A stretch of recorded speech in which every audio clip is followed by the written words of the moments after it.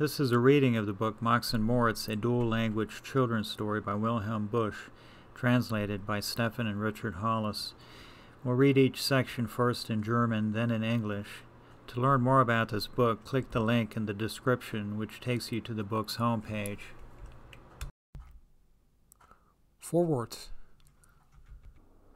Ach, was muss man oft von bösen Kindern hören oder lesen, wie zum Beispiel hier von diesen, welche Max und Moritz heißen, die anstatt durch weise Lehren sich zum Guten zu bekehren, oftmals noch darüber lachen und sich heimlich lustig machen. Ja, zur Übeltätigkeit, ja, dazu ist man bereit. Menschen necken, Tiere quälen, Apfel, Birnen, Zwetschgen stellen.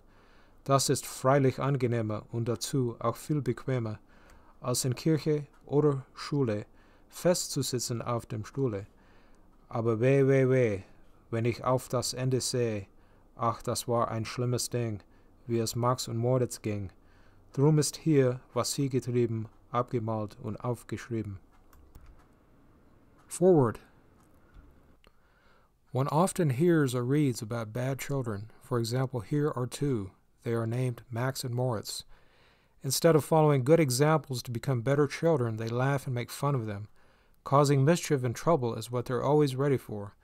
Teasing people, tormenting animals, stealing apples, pears, and plums is also pleasantly fun, and more to their liking than quietly sitting on a stool, in the church or in the school. But oh my, the way things come to an end, it was a terrible thing. The final fate of Max and Moritz, their pranks and ultimate end, is all recorded here in words and pictures.